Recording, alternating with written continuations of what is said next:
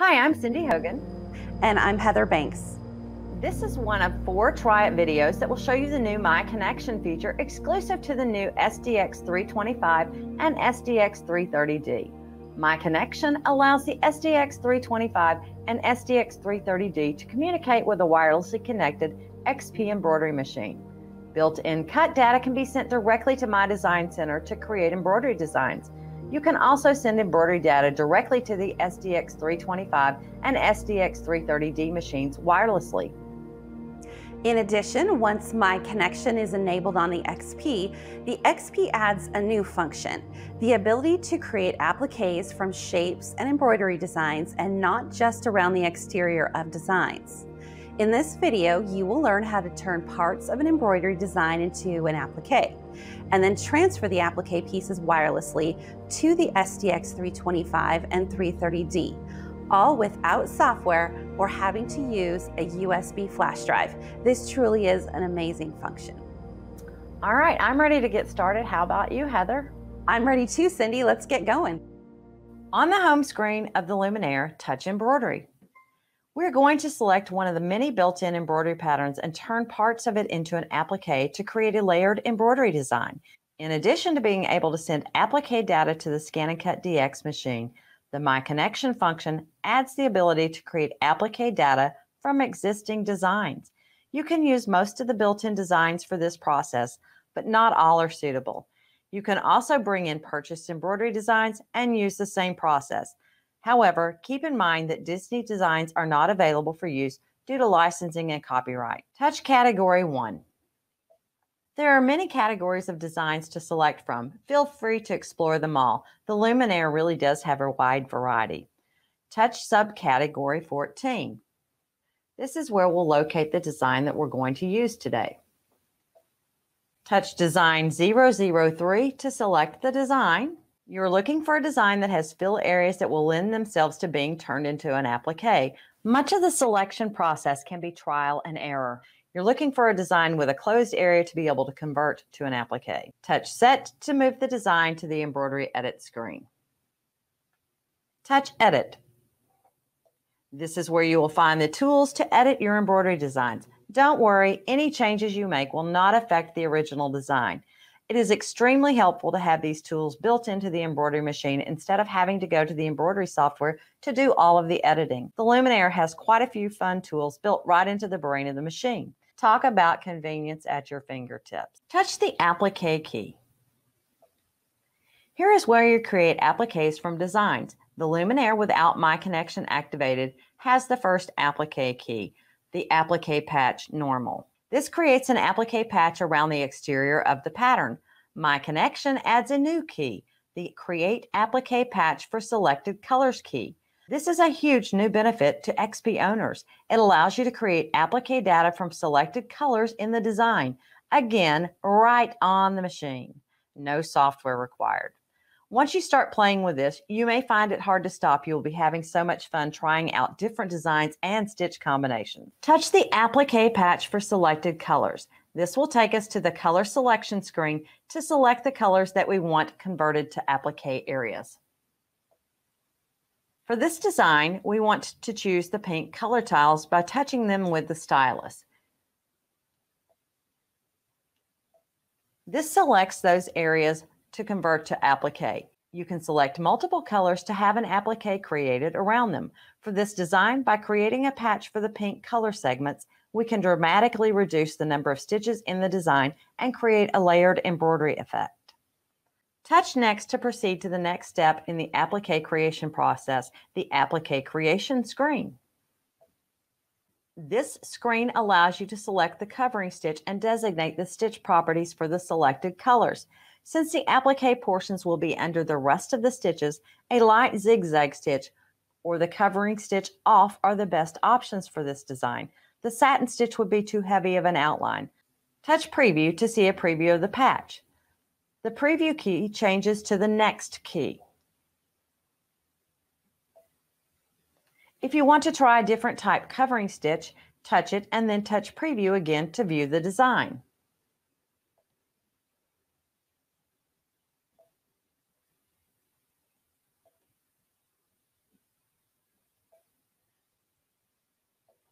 We want to go with a light zigzag, so choose the first option, touch Preview, and then touch Next. This screen shows you the preview of the design with the other colors layered on top of it. This is going to be a beautiful embroidery design, but I want to show you one other thing. If you notice, we have some white areas here on top of the design. I want to turn those off. I can do that. So what I want to do is touch the white color tile and touch the No Sew key. The No Sew key turns off that color segment. I now have one side turned off. I need to turn the other side off. So scroll down till you see the other white color tile, touch the color tile, and then touch the No Sew key. Now my white segments are not going to embroider. Touch OK to set the design onto the embroidery edit screen when you're done making your selections. Our design is ready to be transferred to our ScanNCut DX machine wirelessly. Touch the memory key, and then touch the transfer to the ScanNCut key. This will send the design wirelessly to the ScanNCut DX machine to be able to cut out the applique parts from the My Connection area of the ScanNCut DX 325 or 330D machine. When the message appears, touch Transfer. The message that appears is telling you that it's going to overwrite the last file that you sent to the ScanNCut DX machine. If you haven't cut that design out yet, you will want to do so before transferring this design. If you are finished with that design, you may proceed. Only one design can be sent at a time wirelessly.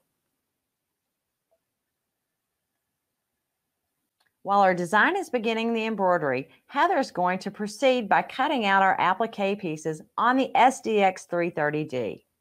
On the home screen, touch the left navigation arrow once to navigate to the My Connection key and touch My Connection. This is where the transferred files will be found. Here you can select patterns to send to the XP and retrieve My Connection files you have saved to the ScanNCut DX, as well as files that you have transferred from the XP embroidery machine. Touch Retrieve. We want to retrieve the file from the XP.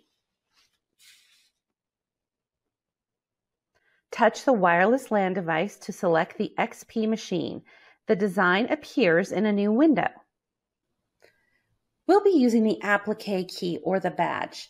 This key recognizes embroidery designs with Appliqué data from the XP. For that to happen, one of the colors in the design must be labeled Appliqué material. If a design doesn't have this, you would touch the flower. This is the Embroidery Data key.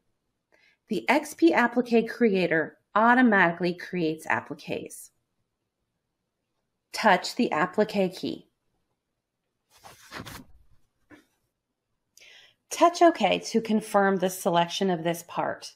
This applique only has one color-coded section, therefore it was automatically selected. Touch Set to place the cut data in the layout window. We'll be using the standard auto blade with the black top. Let's insert it into the machine so we can get ready to cut.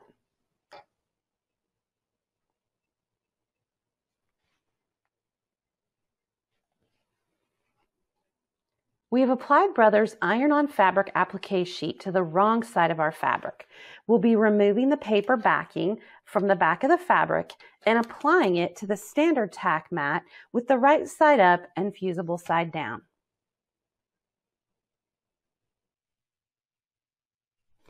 Place the mat between the grooves in the front of the machine.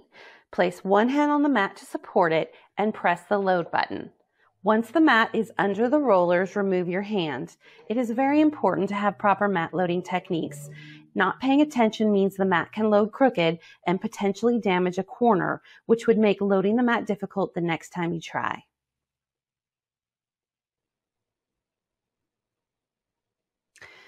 Touch the background scan key. The background scan function is exclusive to the ScanNCut machine. It allows you to view where your material is on the mat so you don't need to count grid squares. Let's press Start and begin scanning.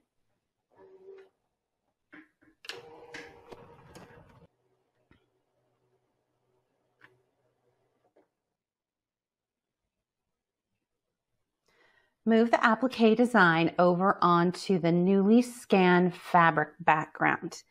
It's important that the cut data is over the media and doesn't extend beyond this area. Touch OK to proceed to the Operation Selection menu. Touch Please Select and touch Cut. Look at the screen to make sure that the half cut setting is not turned on. Touch Test to add a test cut pattern. I'm going to move mine down to the bottom of the fabric so it'll be a little easier to check.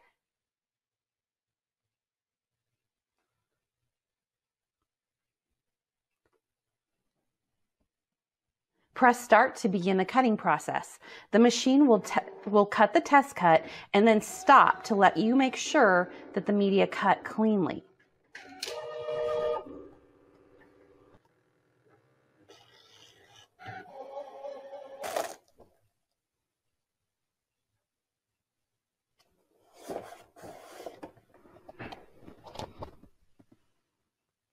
If your test cut was good, press Start.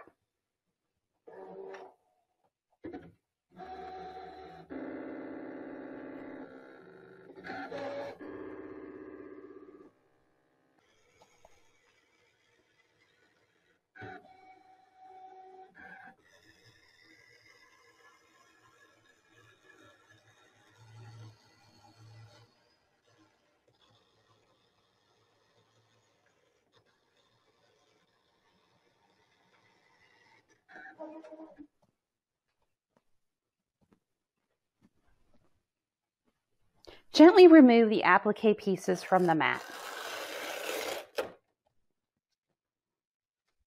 You may wish to use a spatula for this process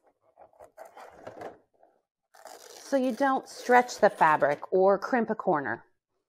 Looks like we're ready for this fabric to head on over to Cindy. While Heather was cutting, I stitched the placement stitch onto my fabric. Heather's finished cutting our fabric, so let's place it down on top of the placement stitches. Notice how well that lines up. There was no need to add any additional sizing or offsets. They aligned perfectly. Now you're going to take it and press it and complete your embroidery project. As you can see, My Connection can really expand your XP's creative capabilities with the ability to create applique patches from existing embroidery designs. A patch area can dramatically reduce the embroidery time and create texture within the design. In addition, the transfer process to the SDX325 and SDX330D machines makes for a seamless, faster workflow. We really think you will enjoy the new creative opportunities that My Connection has to offer.